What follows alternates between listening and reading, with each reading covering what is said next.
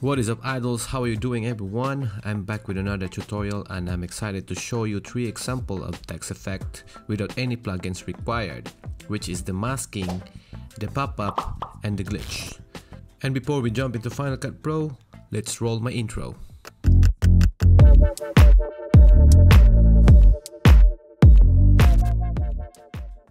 So let's begin with the masking. Basically, you need a clip that someone is passing by in the frame if you want to use the masking title effect, like our example here. And to start with the masking effect, you need to add a basic title by simply pressing Ctrl-T on your keyboard. That is the shortcut. And now, you need to highlight or select the basic title and open our inspector. Press this icon and then change the text. I will name it masking. Okay, and then you can change the font if you like, and then change as well the size. I will put 160 on this example. Next is to select a starting point where we can start the masking. So around here, you can drag as well the titles in the screen, and then we will mask it with this tire or this bicycle passing by. So to achieve that one, we need to add a draw mask on our title. We go to Effects Browser and search for a draw mask and then drag it to our title. So now we have the title and the draw mask. So to give you a better view, you need to change the display here and then select 75%. Now you can drag as well here, arrange, so you have a better view. Okay, now we can add a control points on this text. Now we will make a shape around our wheel because it will mask our title. Then make a box for our title here. Now this is really important. You need to go back to our video inspector, click this icon. The draw mask tool, you can see a transform and then right click, add keyframe, and in control points as well, right click and add keyframe.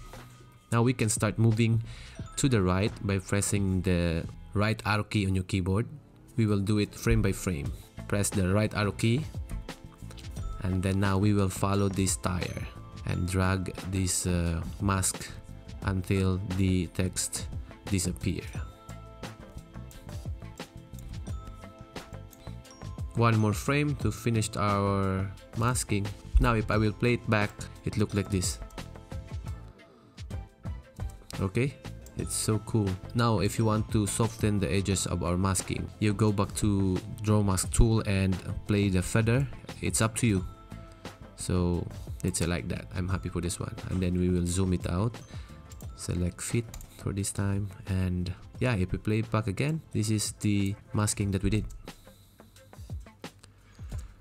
So we make another example for the masking, and this time the title appear because earlier we did the title disappear. Okay, now for our second example, the title will appear. You need to add a text, Ctrl-T again, then select the title, go to text inspector, click this icon and then name it masking.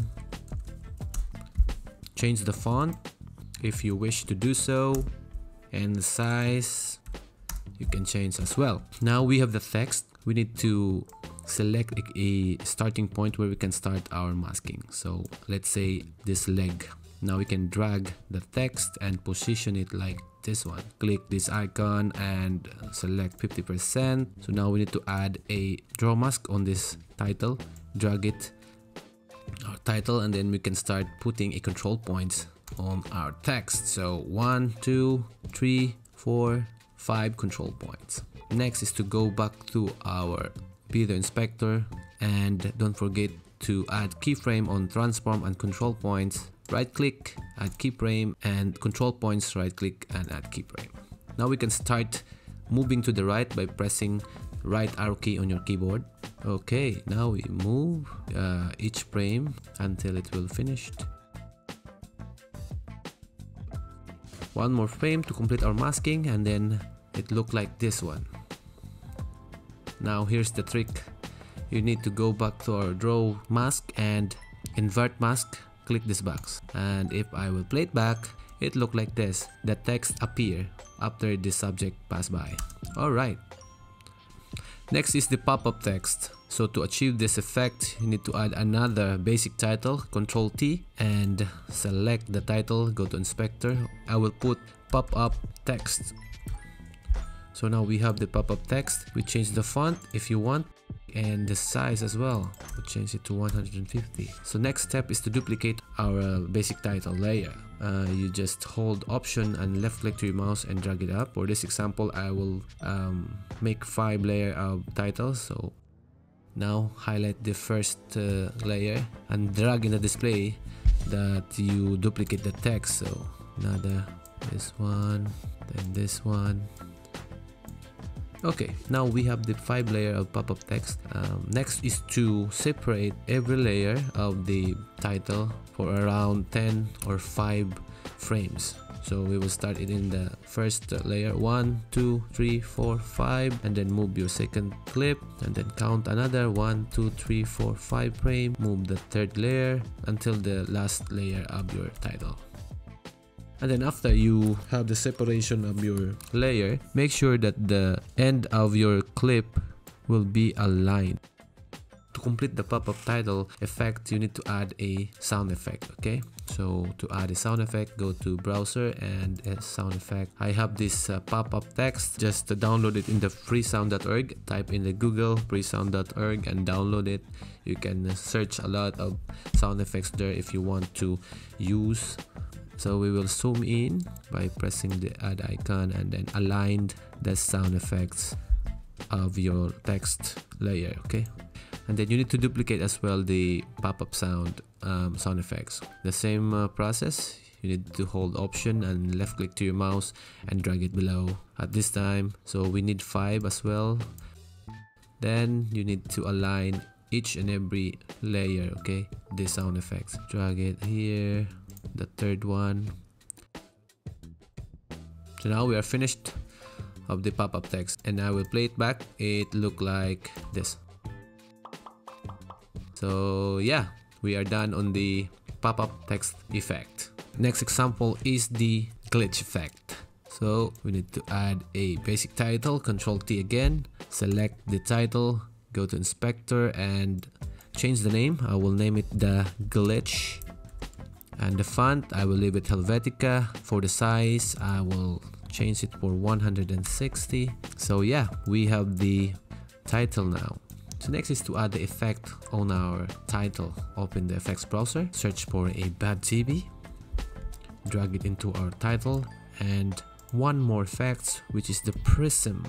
Drag it again into our title. And then now we need to close our effects browser because we will not use it again. So you have the glitch already. Here is the trick. You need to zoom in first our timeline. Select this icon and zoom in. And we need to do now is we chop every frame. So to achieve that one, press B on your keyboard to engage the blade tool. So just make a blade in each frame. So like this until how many chop you like. So let's say if you're done, just press A to return to selection tool and you will delete every other frame, okay? Highlight and then hold command, select every other frame and hit delete. Now zoom out by pressing again that icon. To complete that glitch effect, you need to add the sound effects. This one, I downloaded in freesound.org again. So now if I will play it back, it look like this. And that is it for today's video, idol. If you found it helpful, make sure you hit with thumbs up and don't forget to subscribe. I'm Maxwell, and as always, see you next time.